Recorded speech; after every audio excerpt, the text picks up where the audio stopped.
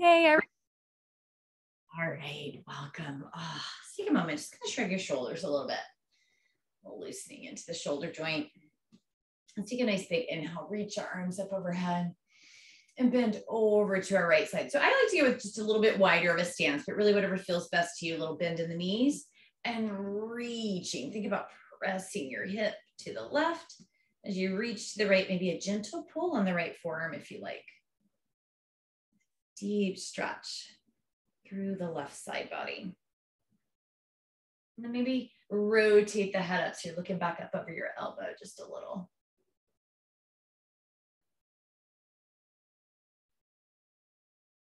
A couple more breaths here. And then we'll slowly make our way up. Pause for a second. Feel how much longer the left side feels. Take an inhale and exhale. Reach it over to the left. Again, you can gently pull on the right forearm if you like. Think about pressing the hips to the right. Welcome, Lorraine. Welcome, Cam.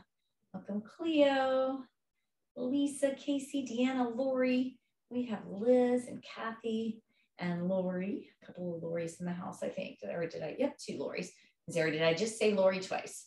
There are 2 Loris here. Reaching. Big side body. Inhale, come up. And we can bring our feet a little closer together. And on our exhale, come into a forward fold. Now, if bringing the hands all the way down to the ground seems too much, right? Your hands could go onto a chair, a stool, or even your shins. And I invite you, if you feel okay, to just let your head fold here. Take in a few breaths of just letting kind of that blood flow to your head, the reverse gravity, allowing gravity to stretch you out. So we don't have to do a whole lot here. Just let ourselves be forward. Now, if at any time you start to feel a little lightheaded or just too much pressure in the head, you can always lift the chest halfway and think about lowering the chest to the legs, but keeping the head lifted a little bit. Just a couple more breaths.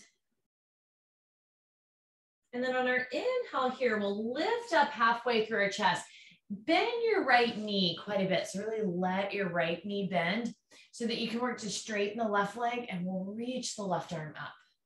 So it comes down that IT band, right? That outer thigh. Now, again, if that floor seems far away, right? I could use a yoga block. I could use, have my hand up on a chair, toilet paper roll, paper towel roll. Just let the right knee bend. A little twist through your body. Really working down that outer thigh. More breaths. And then we'll release. I'll just turn a little bit so you can still see you all. This time, let the left knee bend, right? The chest is half lifted. I'm just resting on my fingertips, but again, I could have a yoga block, a ball, straightening through the right leg.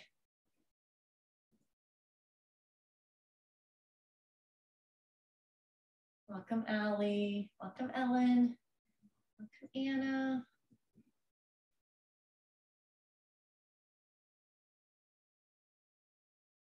One more breaths here. You're just coming in. We're just starting with a couple of standing stretches. And release. From here, we'll go ahead and make our way down to our knees. Options, though, I am going to show you a standing option. We can curl our toes under, set back onto our heels. This is going to get the foot stretch. Now, hands staying on the ground is a little bit lighter, or I can bring my hands up to my lap. Now, if you're like, oh, that doesn't look good, that doesn't even look like that's going to feel good on my knees, right? Stay standing. Do 1 foot at a time.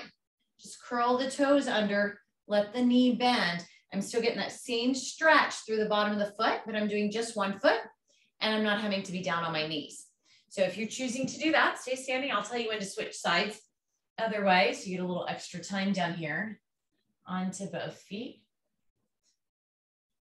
Take a couple of more breaths. If you have been doing 1 foot, you can go ahead and switch to that second foot. If you're on your knees here and you need a little break out of it, feel free, come out of it. Or stay here for a few more breaths. Welcome, Linda A.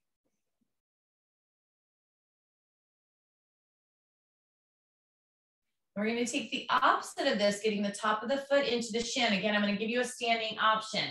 But if you're good down here on the ground, ease off, take a moment, roll your ankles, wiggle your toes. Just let your feet come back into neutral. Then placing the tops of the feet on the ground, setting back. We can do one foot, lifting one shin. You can do both. I'll tell you when to switch. Or again, you can stay standing here, just putting the tops of the foot onto the ground. And that gives you that nice stretch. You could be holding on to a wall, so that can feel really good right there. Or doing one foot on the ground, or if you're doing two, you just get to stay here a little longer. We're not trying to push to where we feel like we can't push anymore, right? Just where you feel the stretch. If you've been doing one foot, you can switch to the other side. So if you've been doing one, switch legs. If you're doing two, you can take a break or continue to hold. It's really good for our feet or ankles, though it can feel a little uncomfortable, especially if we're not used to stretching our feet and ankles and we have some tightness. A couple of more breaths.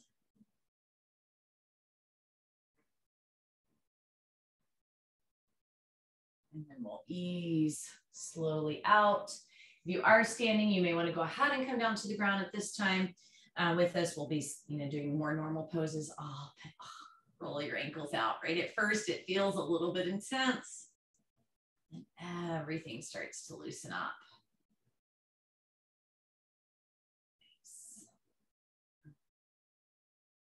And then from here, we'll just take those legs, extend them long. Our knees have been bent so long. This will be nice to stretch them out. We'll walk our hands towards our feet for a nice forward fold. So when you start the forward fold, think about your gaze being up. It's like I'm pulling my nose towards my toes. So it's a gentle lengthening. I can hold my shins. I can hold my feet wherever I reach, or I could use a strap. Pull myself forward, lengthen the spine. Then once I'm kind of in the just right position, if I want to make this a little more relaxing, then I can let the upper body fold.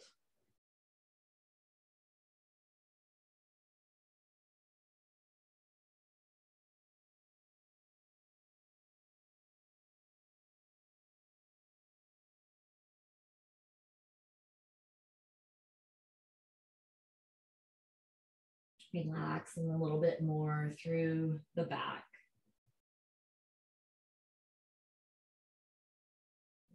Entire back of the body stretch from the base of your heel all the way up the back side to the base of the head.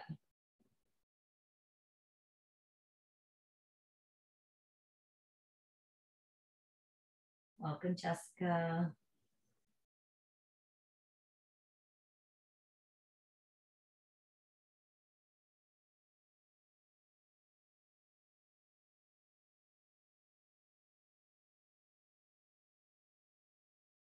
And slowly come up, working into our glute stretch. So one option is fire log.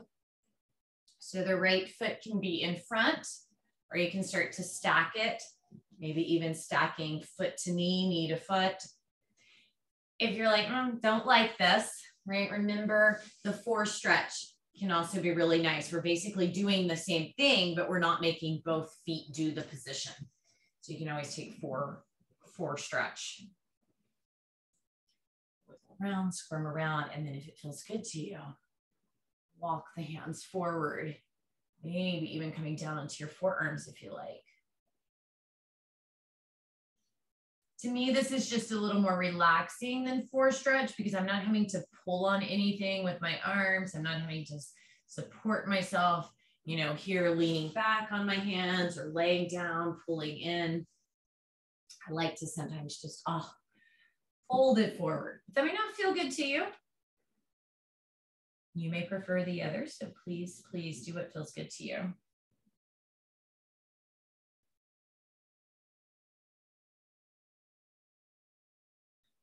And maybe you shift your torso a little bit side to side, and you find as you shift your torso a little bit to the left, little bit deeper stretch into the right hip. So if you want that, right, just kind of shift the torso a little bit to the left.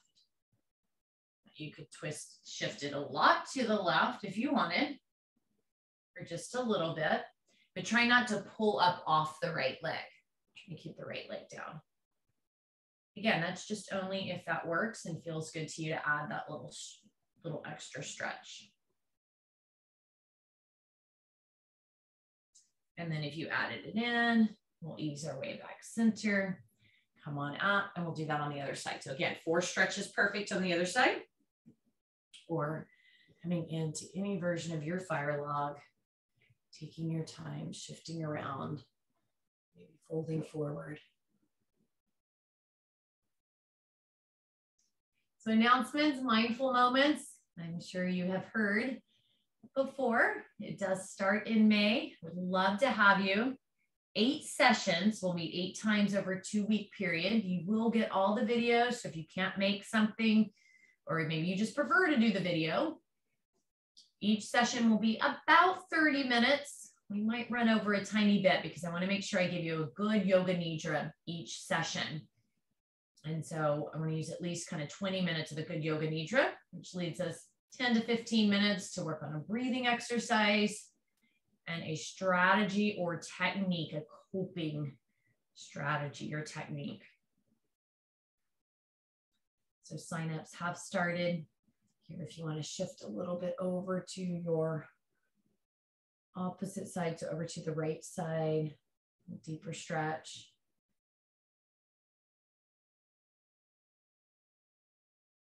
If you are a Connect member or you've done mindful moments at any time in the past, even if you didn't do it last round, maybe you did it 2 years ago, you do get a 20% discount. I really believe, and when Steph used to do it with me, believe too, like there's a lot to be said for doing it regularly. It just, reminds us. And so I do want to offer that discount if you have done it in the past, and that will always stay. So you'll always get that discount. Or if you're a Connect member. And then come center, and we'll work it up here. From here, come on over onto hands and knees, couple of cat-cows, just a little movement, releasing of the spine. I always throw cat-cows in to many, many classes.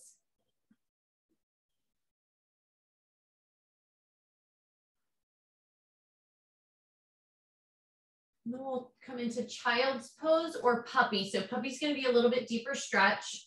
So puppy, we slide the hands out, we let the bottom stay up, and that gives us more space to kind of drop down. You take your hands a little wider. It's going to feel different than closer together.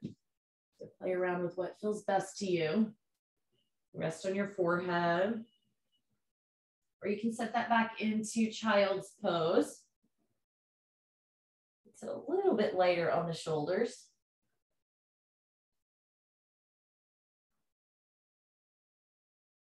Think about kind of anchoring down through the hands or the wrist, and then stretching from the wrist joint to the shoulder joint. So you're getting all the length through the arms.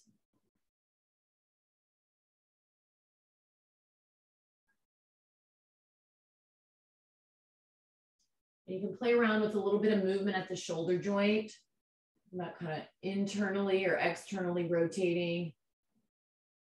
Bringing that stretch to just right for you. And then we'll slowly come up. We'll finish with that full front body stretch, coming all the way up onto the shins. Of course, you could stand up here also. Thumbs onto your low back. Pull the elbows together. We'll gently press the hips forward, lift and open the chest. Think about making the front from the knee to the shoulders as long as possible. So I take my thumbs and I kind of push down into my SI joint. Give my glutes a little squeeze. That protects the low back, plus allows me to stretch a little bit deeper. If anybody wanted to bring their hands to their heels for camel, you can. That is not required, but if it feels good to you.